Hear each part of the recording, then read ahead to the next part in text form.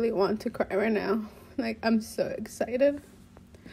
So, you guys don't understand the struggle for me trying to get my house license. DCF came to do my walkthrough for foster care.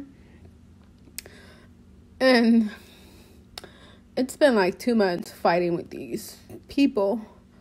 And then I had to have a door built in one of my hallways because I was using the upstairs as a room.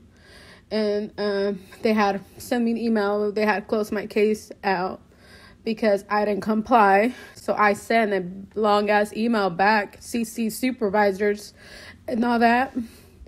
And then they reopened it and they're like, well, hey, we're going to give you 5 more days to get this done. And so now it's been like 2 weeks and I've been waiting for my license. So then my worker calls me right now, my foster care worker, and she tells me, hey, have you received your license? And I said no. And she said, well, they sent me an email saying they have mailed you your license, and so I could print one out for you.